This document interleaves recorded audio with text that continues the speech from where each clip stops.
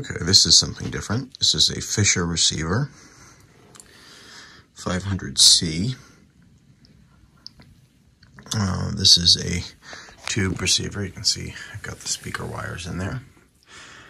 It was working, but it needs some work to keep it reliable and safe and everything else. I've done some research on what to do, and there's some modifications that have to be made, and also these CAN capacitors need to be changed, as well as a bunch of small electrolytics and the coupling caps. So, there's a handful of things that need to be done to make this, work better. The bias on the output tubes is set too high for basically it's set too high for long life of the tubes. It's made to run them kind of hard, and the tubes wear out quickly and need to be replaced, and these are expensive tubes, like really expensive tubes. Like most tubes are a couple dollars. These are like, $20 to $50 each, and there's 4 of them. So, you can't really just keep replacing tubes that cost that much every couple of years. So we want to make those adjustments to make it a little bit nicer on the tubes. And notice the tuning's a little stiff, so I might start there and just free that up a little bit. And clean the controls, basically just, recap it and get it back to better operating condition. So here is the inside of this Fisher. This is quite complicated, actually. Well, it's not, but it is. The way to look at this, I think, is to just concentrate on one area. And, yeah. So basically, we're looking at these little electrolytics here. I wish I had something to point with, but I don't. So these little electrolytics here, and there's one somewhere around here. Here's a couple there. This one here. And there it is, yep. So those need to be replaced. These need to be replaced with resistors, those little ties to ground. You've got some other CAN caps that need to be replaced. A couple there. That one's going to be a pain. Man. Wow, okay. This big bias capacitor needs to be changed, and this selenium needs to be replaced. So that's good. We've got a bunch of controls that need to be cleaned. That's easy. I can do that first. Some of these capacitors, some of these are okay. Some of them will be needing to be replaced. These mustard caps are probably okay. Like that little electrolytic needs to be changed. So yeah, it's just a mix of different things that need to be done. And then some of these resistor values need to be changed. So yeah, I think we'll start with cleaning the controls because that's easy. So we'll do that. And then we'll go over to the output tubes and we will install resistors on the cathode. And that will give us a way to measure the bias, because until then, you can't measure the bias with a cathode tied directly to ground. It's not so much the bias, it's the current. So when you adjust the bias, it adjusts the current, and from what I understand, it needs to be around 32 to 35 milliamps, and these can be a lot higher, especially with this old selenium rectifier not putting out enough bias voltage. The way this works, it's a little bit weird compared to like a radio that usually has, usually just uses a part of the power supply. So like field coil, for example, it might put in negative, and then the difference between the center tap and chassis will be the bias, essentially. This actually has a separate winding from the power transformer that puts out about 24 volts AC, selenium rectifier that converts it to DC, a filter capacitor, And then it goes to a resistor, which is somewhere around here. I don't even know where it is. It's a 15 ohm resistor somewhere. Anyway, it goes through that, or not 15 ohm, 5.6K ohm resistor that goes to the negative power supply. Now it also puts out enough voltage for 4 of the tubes, filaments, 24 volts, so that's, you know, enough for a couple, well, actually it's 4, yeah, 4 tubes, filaments. It's a little weird, but whatever, that's what they're doing. And, yeah, so basically this capacitor is probably dried out, needs to be replaced. And then this selenium is probably not working well. When you replace that with a silicon bridge rectifier, and you replace this with new capacitors, it should put out a better voltage, a stronger voltage, which is what we need for the bias for the output tubes. So here are our 10 ohm resistors. These are quarter watt 10 ohm resistors. They're kind of big. They'll fit, but they're big. Anyway, that's where they're going to go. So we are going to remove this tie here and replace it with a 10 ohm resistor. All right, so I went ahead and I changed those 4, or I added those 4 resistors.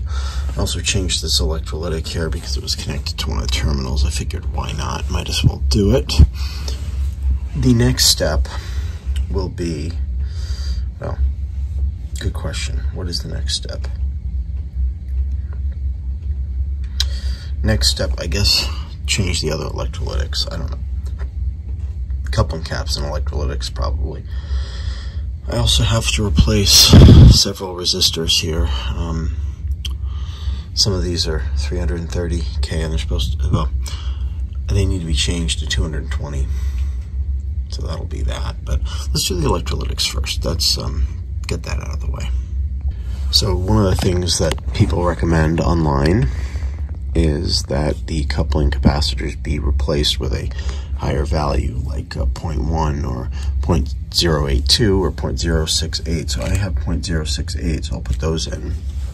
And then the 220K resistors, which I believe they're here. No, yeah, these are 330, and they should be replaced with 220. So I've got those two, and I'll replace them. Went ahead and I did one channel here. This is the coupling capacitors, and then these are the 220K resistors that are replacing the 330K, so that will run the tubes a little cooler. So I went in here and I replaced, I know that's kind of a little melted, but whatever, replaced the negative supply, a rectifier. So I labeled it, it should be connected the right way. Positive goes ultimately to ground through this resistor. And the negative goes up to the negative of the power supply capacitor for the negative power supply. Now that's going to get replaced with individual capacitors in a moment. So that'll be next. We've got our rectifier down here. Get your filter capacitors, and then it goes up to the negative supply, which is here. Let's see, that's, yeah, negative. Positive comes out, negative supply comes here. And then this is what, well, not this, this wire, white wire, goes up to bias the tubes. It comes up right here to bias the tubes. Went ahead and I removed the can here. You can see the values on it, 250, 50, and 50.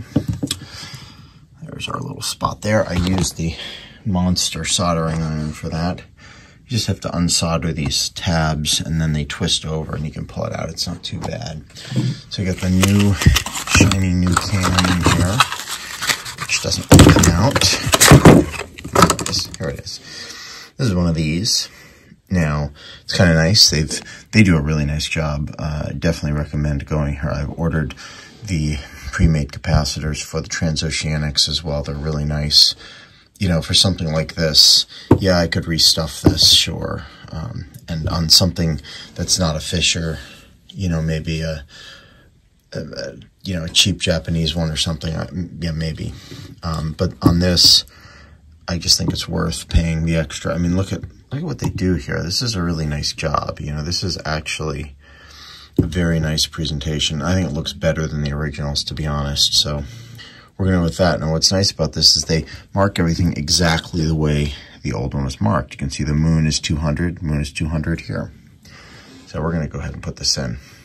Okay, there's the new capacitor in there. So that's the one of the three. And then we have these two down here. I'm going to probably save the worst for last. This may be difficult too, actually. Well, we'll see. So I'm getting this other can out. It's a little difficult. It's on this. It's most of the way out.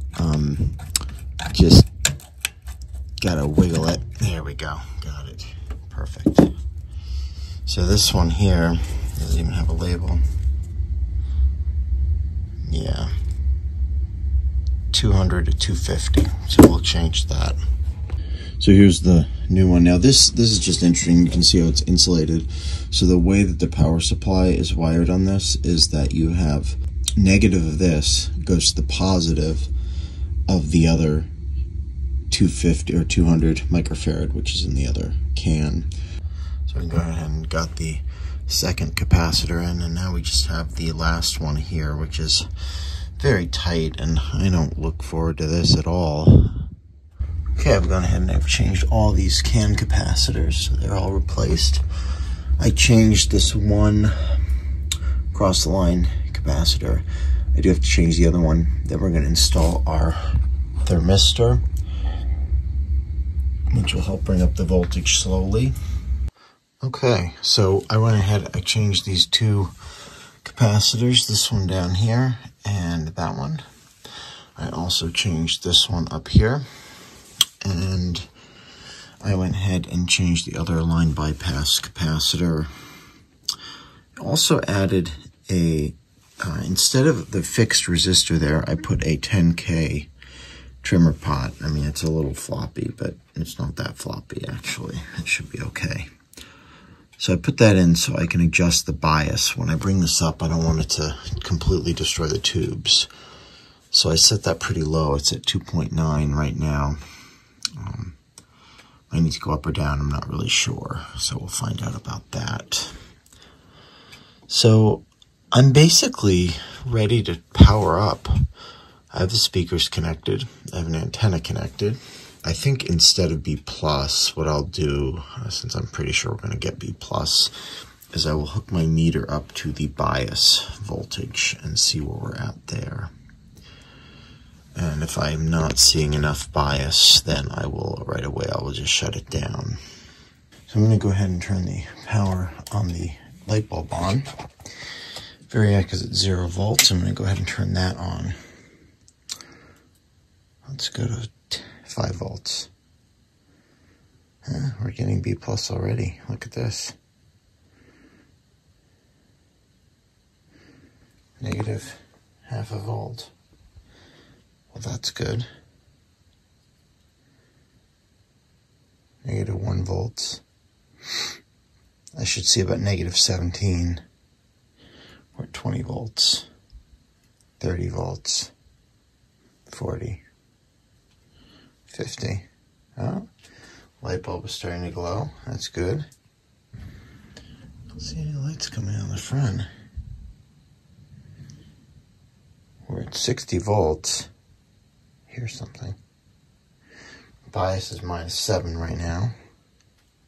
This 8 probably won't play till I get about 75, 80 volts. Right about 80. Should be hearing something. Oh, here's something.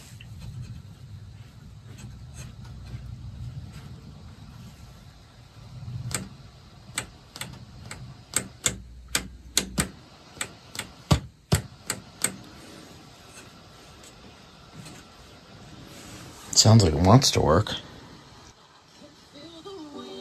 Oh, yes.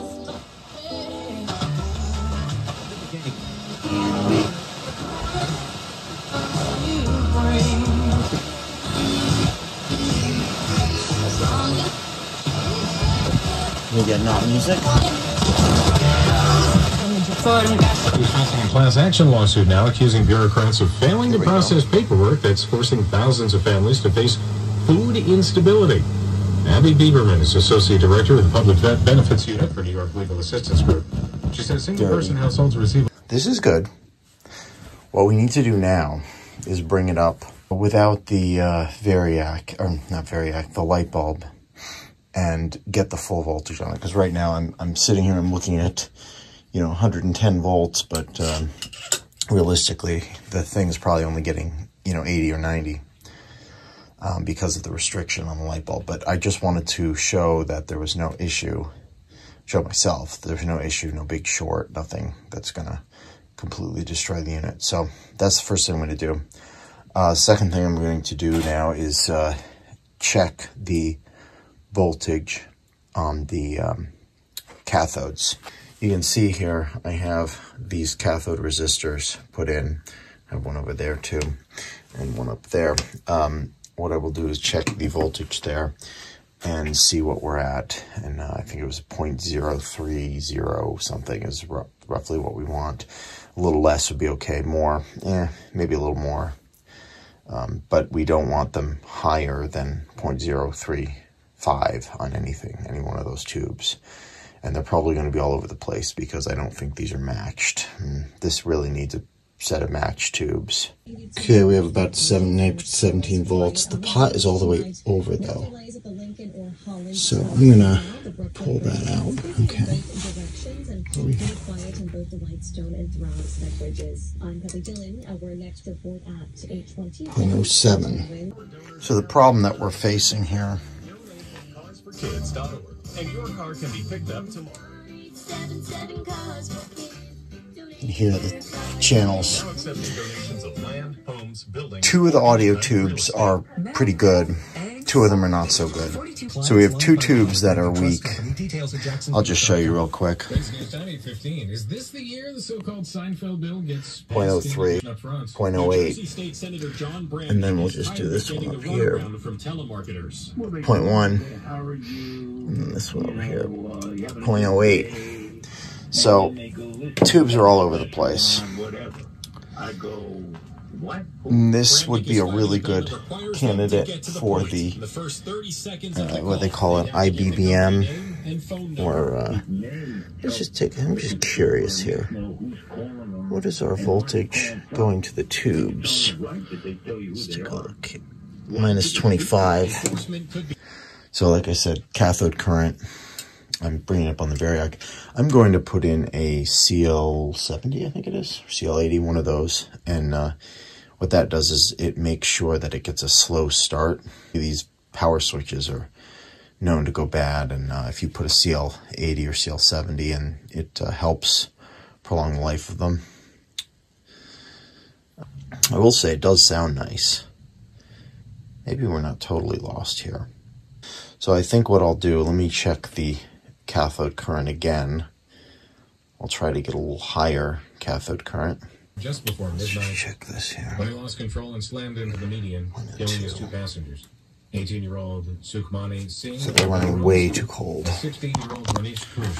Let's increase just a little. The driver was also hurt in the crash, hospitalized in stable condition, expected to survive. Police are investigating. It is not clear if that 19-year-old driver will be charged with any crime. Wednesday News Time 8:26. Now Bloomberg Money Watch on 1010 Wins. The back to the office movement in the U.S. has reached a key milestone, with office occupancy in major U.S. cities topping 50% of pre-pandemic levels last week. It's the first time above 50% since the pandemic began. The week is off to a lower start on Wall Street, with the Fed set to begin a two-day policy meeting tomorrow. The Dow dropped 261, the S&P lost 53, the NASDAQ fell 228. A weakening economy this year is expected to mean lower demand for refrigerators, dishwashers, and other appliances made by Whirlpool. But the company's outlook is less pessimistic than Wall Street. Pretty weak. That's pretty weak. Airbnb has been trying to make party hosts feel unwelcome. The same for Vrbo, which is trying to root out suspicious Super Bowl weekend bookings. It will alert hosts to potentially high-risk bookings and let them cancel the reservation without penalty. Bloomberg Money Watch at 26 and 56 past every hour. I'm Larry Kofsky for 1010 Wins on 92.3 FM.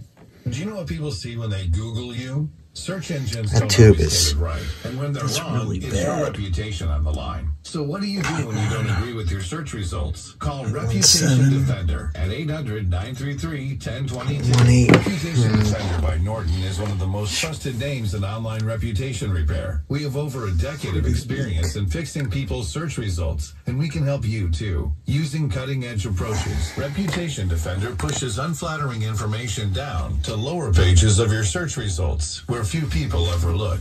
We also promote the good stuff so that it rises to the top, letting you put your best foot forward. Your good name is too valuable to leave to the whims of a Google algorithm. You owe it to your... Traffic alerts whenever they happen. I'm Kelly Dillon, 1010 Wins on 427, that's about right. And time now for the AccuWeather 4-day forecast. Here's meteorologist Brian Thompson. And it is going to be an increasingly cloudy evening, and then the clouds will linger into the overnight hours. 3-1. Yeah, it's about right. Into the overnight as well. We'll see a low of 35 in the city. We'll drop one to the channel's upper 20s, definitely weak. For the inland suburbs. That's You where can we'll have hear the it. best chance for some snow mixing in with those rain showers. New Testament. Receiver's very sensitive.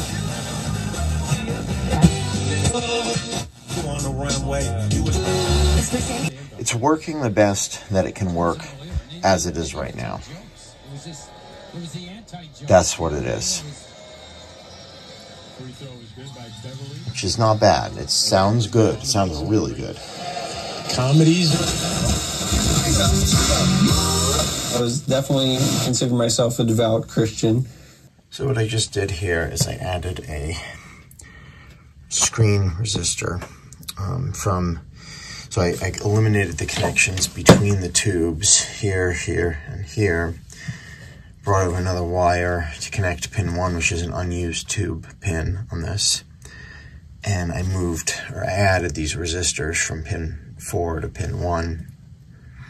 And then I moved this big resistor before the resistor. And that should do it. So what that does is it prevents arcing inside the tubes.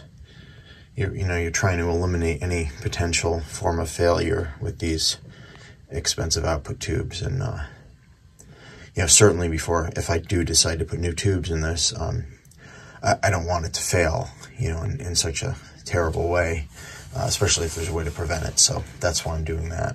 Okay, we built our board. I'm going to cut this, obviously. So this is what it looks like. It's kind of messy underneath, but it's okay. What we're doing here, we tied this together. This is the B plus, the bias voltage, negative bias coming in, and then you can see here these are the individual biases. The bias coming out. So those are the ones that will go out to these individual resistors. Now you'll see here these resistors tied together. We're going to untie those together. And instead of going to, you can see the white wire there, which goes to the bias down here, ultimately. Those are going to be separated, and we're going to go feed these bias voltages individually to those blue resistors there. Not that one. Those two. Come on, focus. Guess not. So anyway, that's what we're doing. That's why we're building this board. So I mounted my board here. It's a little bit, but there's a standoff holding it in. It's just one screw, but it's not going to move. I mean, it's pretty tight, so that's good. Now what I need to do is connect this capacitor, this part of it here, to this lug right down here. So I'll run a wire to that. Then I need to connect individual wires, these 4 wires, up here, here, to these resistors need to come apart, and here too. So the resistor's going to be floppy, which I don't like, but I could have put them on this board, I guess. So I wired up my board here. You can see the yellow wires, the new wires, going up to each individual. So you've got one here, resistor here, another one there, and there. So we've got an individual wire to each bias point on the tube, and then we have the adjustments here. Now, one thing that I realized, which is going to be just kind of stupid, but I think it's the way it is these caps, you know, maybe I can push them down a little, but they're basically in the way of this board to make adjustments, because so I have to move them, you know. They're like this. I have to move them. They're flopping a little. I really would rather have a terminal strip, but there's just really nowhere to put it. And I think if I did this again, I would probably do it a little differently. But it is what it is. They're not going to touch anything. They're not going to do anything bad. So I think, you know, we just live with it for now. I might be able to extend that and then just, I don't know. I'll look at that. Anyway, right now we can bias it properly, and that's the important part. Starting to bring this up on the Variac. I already have negative 1.2. Now I'm measuring at one of the tube bias points. I want to see, you know, am I getting the bias going through the board that I built? So we're going to find out. We're at 30 volts. I'm getting negative 0.2. That's good news. Okay, so I rewired this board. I wasn't getting the bias adjustment out of it, and I realized, took a look at this, completely did it wrong. I don't know. This is what happens when you look at a schematic and you're tired and you want to just finish it, and, you know, you cut corners. So I put these jumpers on. This here wasn't connected. I didn't connect the bias input to the bottom of the pot. Yeah, so I missed out on a lot. So that's what it is. I'm going to go put it back in now. Okay, so here's where we're at. I got the board in. Got to hook up the ground, so I was having some issues with it. I was able to adjust the bias on these adjustments to get something somewhat good. You don't really see So I'm going to show you on the ice. So 0.33, it's showing 0.33, 0.24, it's showing 0.219. people that Bring that up a this is little more. where their priorities are. Diversity and inclusion is important. No matter what background that you're from, it's very important. Let's try that again. You are able to 0.27, see that you're represented on the ice. You can do this too. 0.217. Now, So it's when did you start obviously playing not hockey? ideal. Started skating at 4 or 5. Wow. Yeah, mother initially wanted me to be a figure skater, but a bunch of my friends were just like, nah, you're going to play hockey. Yeah, you look at the two different skates and It's say, very, this one's for me. Yes. touchy adjustment, Just tell us about 0.26, your career a little bit and how you've been able to build up the ranks. 0.217, Yes. So developmental hockey. 0.33. It's around like 168. 0.33. New York. So We initially started. clearly the two tubes in one channel are much stronger than the two in the other. They probably need to be replaced. The nice thing about with this board is I can just change two of them. These tubes are stupid expensive. And just have fun. It's good enough. Can you share a bit about who else is here from the group tonight? Okay, so Sean Gravy, he is. The problem I'm having is the stereo And multiplexing. he is, you know, the founder of the program. And My volume control's dirty. Stereo multiplexing, it is basically, it's cutting out in one channel, and I'm not really sure what's going on. When I switch it to mono, you know, it's not every day volume. you have someone that sticks out their neck like that. It really means a lot. And it's pushing the scope of hockey to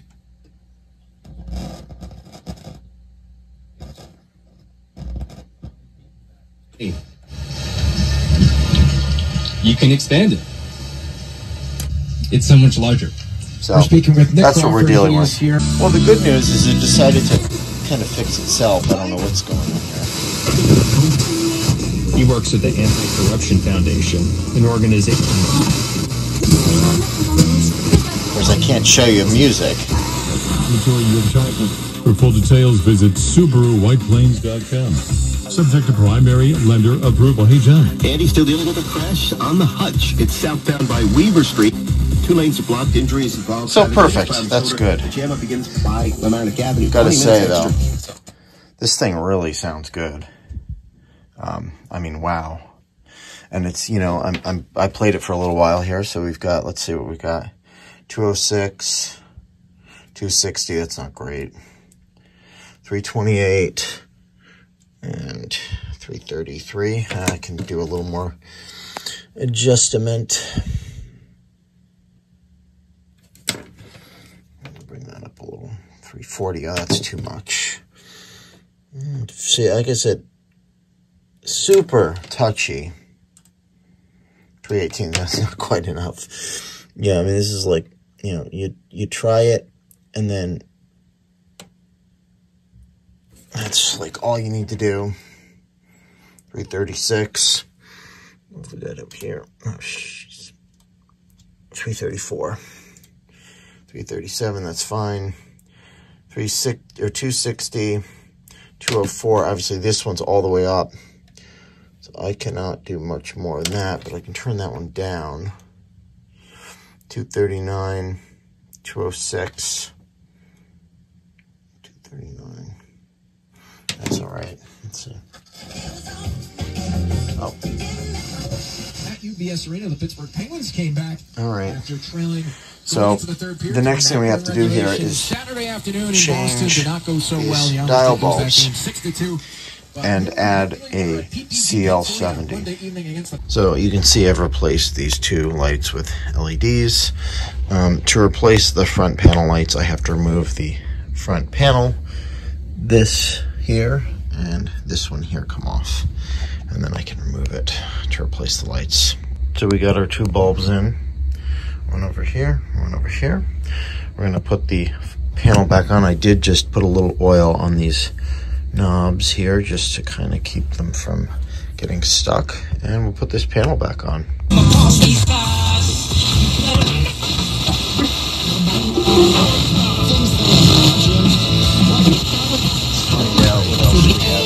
Stereo. Stop right out. This special sale ends February 26th. Visit telecharge.com.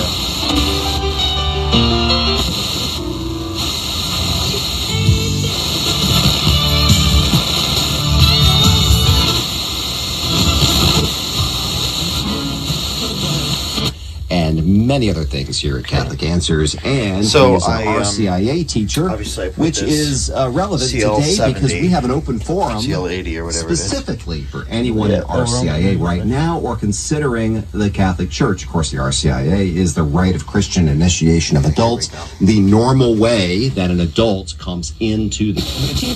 Potentially. Grab his glove and hold it. Yeah, so this is the only one. Okay, perfect. So we've got, turn the volume down because I don't want to lose that, but yes, we've got all the lights working now. And, you know, it sounds good, so that's a good thing. I do smell that thermistor getting hot, which is supposed to do. Basically, what I did by installing that is to prevent, when you first power it on, prevent it from drawing a lot of current at once. And the idea is to protect the power switch. I don't know how well it works. These power switches are impossible to get. So here's the Fisher 500 all done, and got the nice new shiny capacitors, which look great. Dial looks pretty good. We've got a couple, let's see, what are we on? I don't even know. Auxiliary and stereo.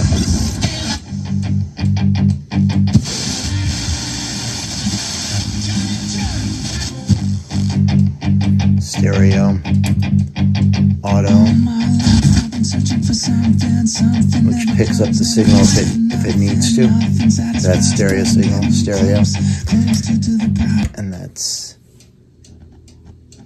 oh, the song ended, but anyway, There are moments in life that deserve. So we've got the ads. For those moments, you can. But anyway, this thing plays great. And so they made a case for this, but I don't have it. Don't really need a case to operate it. It just looks better. I may try and find one, or either make one or have one made. I'm not sure. But for now, at least this is a good start. And it just sounds, it just sounds fantastic. Let me try something. Well, unfortunately, this is not royalty free. Let me see if I can find something that is. Hold on. Here's some royalty free music.